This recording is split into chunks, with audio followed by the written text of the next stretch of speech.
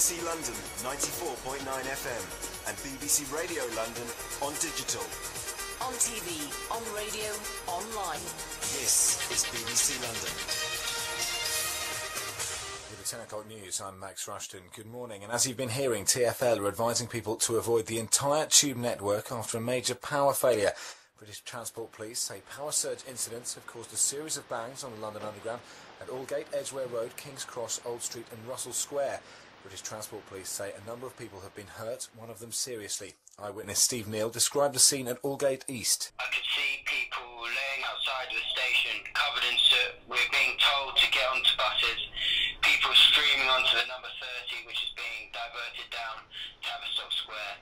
There's just mass panic. No one knows what we're doing. It's very, very scary.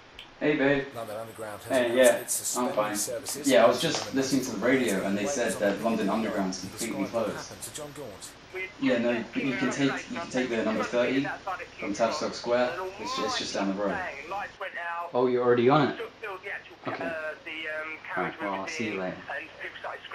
Alright, love you. Bye.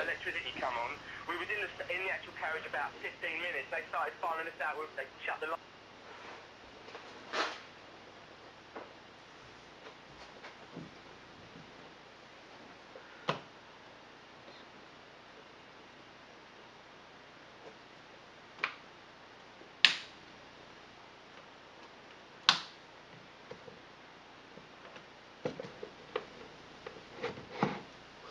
20 people dead. We just want to make sure that you're safe, Susan. There's been another bang up at Tavistock Square.